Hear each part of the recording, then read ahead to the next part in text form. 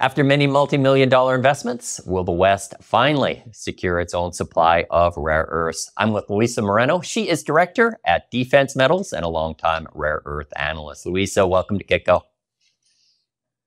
Hi, Michael. Thank you for having me. This month, MP Materials announced a $58 million grant from the Department of Energy to build a manufacturing facility in Texas for processing rare earth.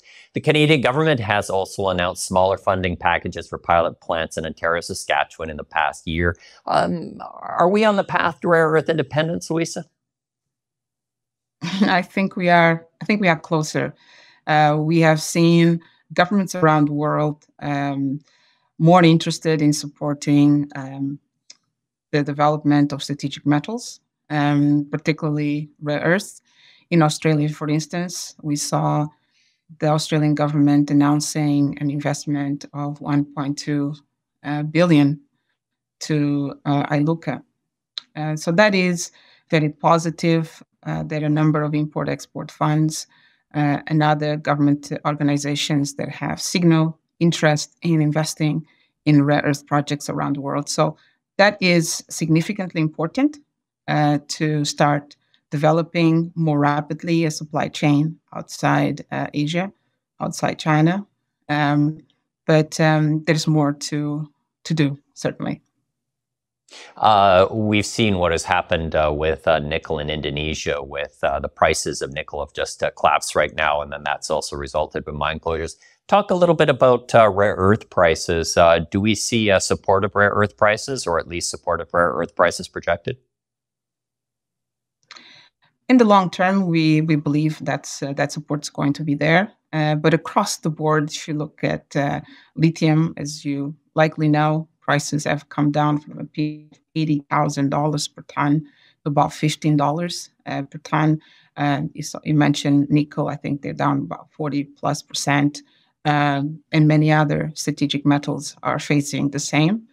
And rare earths is no exception. So prices have fallen. And so if we take as a reference neodymium, praseodymium, those prices have fallen as well to about, in China, I think they're currently around $50, $70 per kilo. Now, rare earths, as you made the remark, is strategic, and then that's why some of the governments are getting involved. But China's really owned the market up. They've just owned the market in rare earths. They do. They control the market. They're the largest producers, 60, 70%, some analysts have estimated. But more importantly is the refining. They control more than 85% of the refining and the supply chain. So essentially, they're also producers of most of the final products, including magnets and electric motors that go into electric vehicles. So certainly, they have a very strong hold on the supply chain of rare earths. You were talking about in the long term that you're going to see that rare earth prices are going to be supported. How is the demand picture look? What gives you optimism that prices should rise? So if you look at demand for rare earths, even as a proxy, the production as well, it went from about 110,000 about 10, 12 years ago. And today, the estimates of demand for rare earths are around 250 to 300,000 tons per year. So that's quite significant. And that is without us seeing a significant increase in the production of electric vehicles, because the projections of demand for rare earths, particularly the magnet elements, is estimated to lead to an increase in demand for total rare earths of about 200,000 tons in the next 10 years or so. So that is where we are heading as the phase out of internal combustion engines sort of happened. But as I mentioned, even before that's happening, we already saw rare earth production more than double, and that's from natural demand from other applications. So demand for rare earths is very, very healthy. It's used, as I mentioned, electric vehicles, but also military applications in medicine, agriculture, you name it. Explain what's tricky about rare earths. It's kind of like lithium, correct? There's a lot of the element everywhere, but it just has to do with the issue of like how easy it is to process and able to how the metallurgy is working. Yeah, metallurgy is definitely key for strategic metals, and rare earths is no different. For the most part, if you have a gold deposit, you don't need very sophisticated groups of people to be able to, recover gold and sell it. A lot of the gold in Africa and South America today is still produced from artisanal and small scale miners. That we will never see refining of rare earth. Then it's such a simple process. It's rather complex to produce rare earths in its different stages. Of course, you have to upgrade if it's a hard rock to mineral concentrate, and then you have the metallurgy, the hydrometallurgy, and then the separation, refining of each one of these elements. And every single one of these stages is complex. But what makes it even more complex is that it is deposit sensitive. So every deposit, every project, every company have to develop their own flow sheet to recover and extract their rare earths. So in a way, it is actually perhaps a bit more complex than lithium. Talk a little bit more about that flow sheet. What do you mean? So in terms of the flow sheet, the metallurgical flow sheet. So what I'm talking about is the extraction and recovery of the rare earth. So the rare earth in different deposits might be found in different minerals, or even if you are similar minerals, they might be found in different concentrations.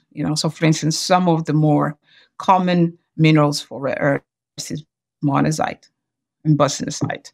But in a deposit like Wachida, we have about 50-50 monazite and bastnasite. MP materials, for instance, is mostly bastnasite. Somebody like Iluka, they have monazite, but that monazite is actually in heavy mineral sands, which is different from our carbonatite deposit. So we all have different processes. The first stage is to produce a flotation concentrate, and the way we do it is different from the way Iluka would do it, and different from how MP materials will do it at Mountain Pass.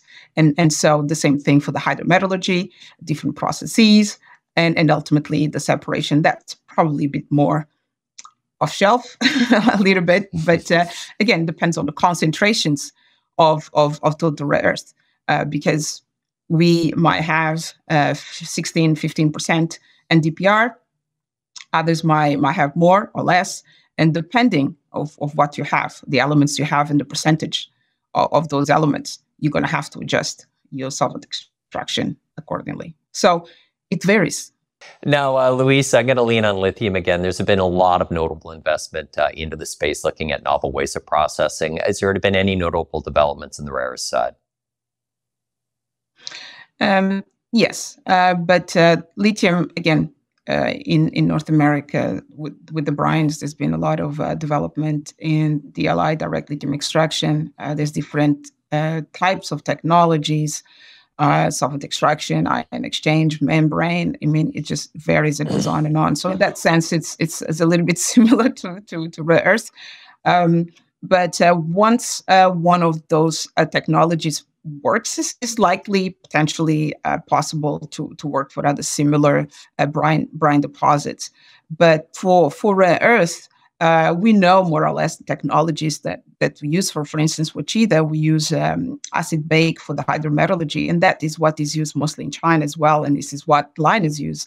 But we will have to utilize that technology specifically for our deposit, and considering the type of concentrate that goes into feed, that goes into our plant. So there's a number of variables, and we have to adjust that. The actual technology is known, but and then we have to tweak it to the type of ore that we have and the type of impurities. I want to get to defense metals in a minute, where your director, as I mentioned at the top, you did have an announcement, but let's just step back for a minute, talking about either the miners or developers. Or is there any particular milestones that you're paying attention to in the space? Is there any developments that are of interest to you? Yes, it's always interesting for us to see how our peers advance. It's important to have more production outside Asia, outside China specifically. And so we continue following the various players. It's very exciting to see major companies like Luca mentioned earlier in Australia that is interested to start processing. Well, actually, they've been selling their monazite and looking at going more downstream to refine and extract rare earths. So we continue looking at that very closely. It's no secret that everybody is talking to everybody. By that I mean MP Materials with Linus. I look into other companies as well. Major companies that are going downstream are looking for feedstock. Companies like ourselves, Defense Metals, we are miners. We're looking potentially to partner with those that want to go further downstream. So it is very exciting, the times for rare earths, not just the government interest that you mentioned and support, even though somewhat soft in North America and Canada in particularly, and I mean just the numbers. We're going to need much more than that globally, much more than what has been put forward in order to develop a significant and resilient rare earth supply chain. Bring us up to date with the latest at Defense Metals. Your project is close to the center of British Columbia, just off of Prince George. You're also underneath the Discovery Group, which has had, you should say, it's had some success in developing projects. Yes, so we are very happy to be associated with the Discovery Group. They've been of tremendous support to us. And yes, we are about 80 kilometers from Prince George. There is good infrastructure. There is a road that goes from Prince George all the way to our property. Not a lot of rare earth projects in Canada can say that. So now that the weather is getting a little bit better, we could certainly drive from Prince George to achieve the deposit. So we are about 40 kilometers away from Bear Lake. So in terms of infrastructure, is a pretty strong project. Right now, we are at a pre-feasibility level, and that's going to be a significant milestone for the company. Many of the large funds have been waiting for these studies, a more accurate study compared with the preliminary economic assessment, and it's going well. So we have also made recently, today we announced changes in our board, bringing people with different expertise in mining, market, and so forth. And in terms of ESG, the other parts of ESG, in terms of governance, as I said, really making a stronger board. In terms of the social part, we have very good relationship with First Nations, and we have announced agreements recently with McLeod Lake Indian Band, and they actually have an equity position in the company. And in terms of environmental studies, they're going well, and we're progressing on that as well, on that front, which is significantly important for our pre-feasibility study. So we look forward to be able to put a pre-feasibility study, hopefully this summer, and continue moving the project to production. Luisa, thanks for your time. Thank you, Michael. Thank you for having me. My name is Michael McRae. You're watching Kitco Mining.